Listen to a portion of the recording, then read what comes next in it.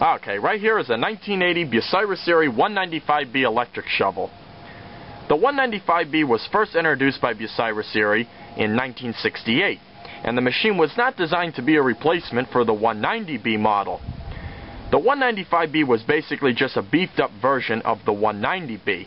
In fact, both machines had the same physical dimensions.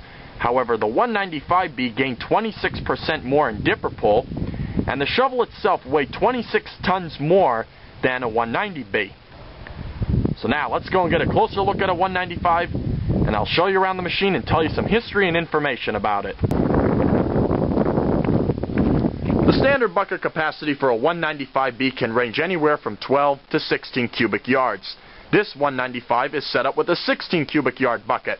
And if you look, you can see the two hoist cables, which run all the way up to the two top sheaves on the boom to lift the bucket up or lower it down.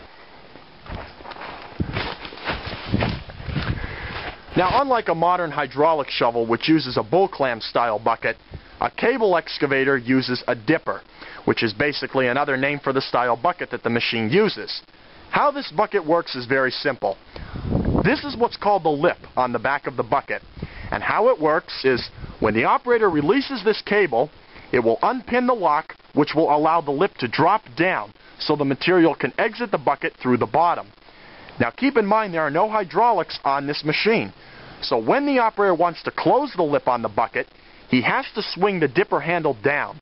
So that way the lip will hit the back of the bucket, the lock will be engaged, and the lip will be latched to the back of the bucket so the machine can resume digging. And as you can see, the 195B features the Bucyrus designed tubular dipper handle.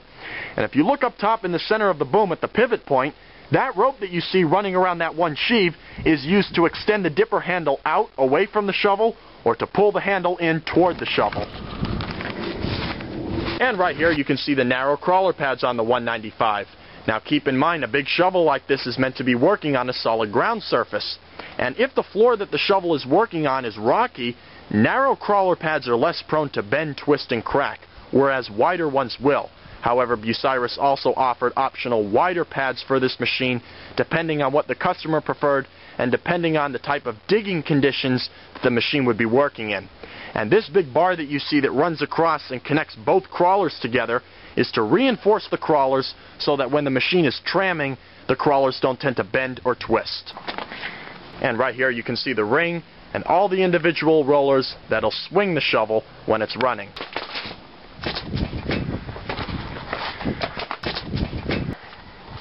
Right here you can see where the one swing motor connects to the ring. A 195B has two swing motors that are mounted 180 degrees from each other on each end of the ring. And this is to provide better contact area for the swing gear and help wear the ring more evenly. Here you can see all the individual rollers, and on the back you can see the drive sprocket to propel the machine. Now on the back of the 195, this is where the trailing cable would run out of the rear of the machine to supply the shovel with raw power. And this is also where the two electric propel motors are located to drive the lower works on the machine, which was one improvement that was made to the 195B when this machine was upgraded to the Series 2 version in 1978. And up top here you can see the rear counterweight. Located on the right-hand side of the 195B is the access ladder. This is how operators and mechanics would get on and off this big shovel. The ladder is cable operated to raise and lower it. Now let's go up on top of the 195.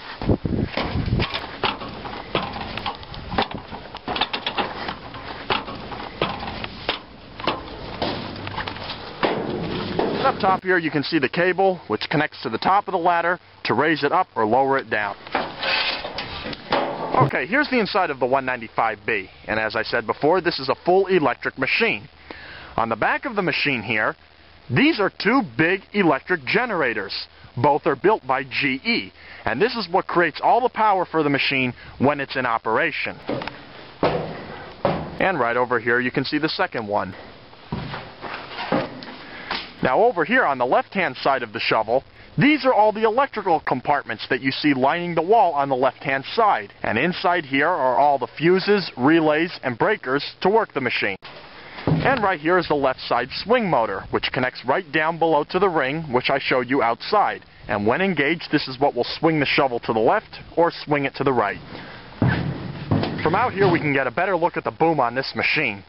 If you look up top, you can see where the two sections of the boom are pinned together. The 195B featured a two-section part boom. The lower section of this boom is pinned to the superstructure on the machine and also directly to the A-frame for increased strength, while the top section of the boom is pinned to allow for flexibility. And the benefit to this design was it reduced boom stresses, increased crowd breakout force, and allowed for longer, lighter boom lengths. And if you look right here, you can see the model plate. You can see where it says Bucyrus and all the patent numbers on the machine.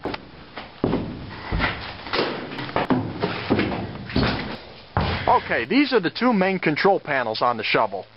And all of these buttons that you see right here are to control the system, such as to turn it on or turn it off, to control the lube system, the exciters, stuff like that.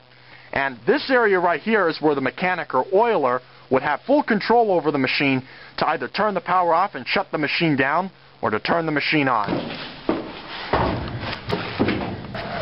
Here you can see the right side swing motor.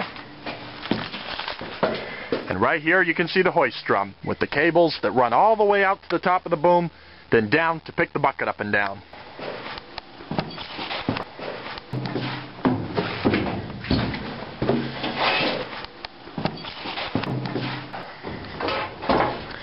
This right here is a heavyweight maintenance crane.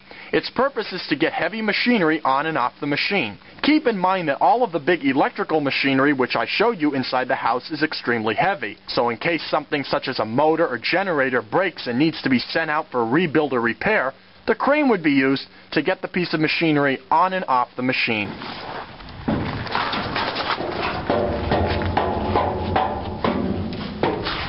Okay, here's what's left of the operator's cab on the 195B. Now, as you can see, this machine has been vandalized, the window's been smashed out, the seat's been torn off, but I'll show you what some of the hand levers and controls do. You can see that the cab is large and oversized and provides good visibility for the operator when he be running the machine. On the floor, you'll see two foot pedals. This is for the swing. And the two hand levers located on the right and left side control the digging functions on the machine. One controls the dipper handle, and the other one controls the hoist. And this switch you see over here located on the left side control panel is to switch the machine from the dig to propel mode. When this machine is engaged into the propel mode, you walk this machine off of the hand levers and then switch it back over to the dig position to resume digging. These big electric shovels are slow when they tram. And here you can see the start button, the shut off button, and other switches to work other various functions on the machine. Here you can get a good view of the top of the house, the ventilation system, and you can see the ladder leading up to the top of the A-frame. The original first run of 195Bs were manufactured from 1968 to 1980. In 1978, Bucyrus introduced and improved and upgraded Series 1 version of the 195B. And by the time this machine was discontinued in 1998, 83 195B and 195B Series 1 machines had been built and put into service all around the world. The overall operating weight of this shovel is just shy of 400 tons. But there she is, a 1980 Bucyrus-Erie 195B Series 1.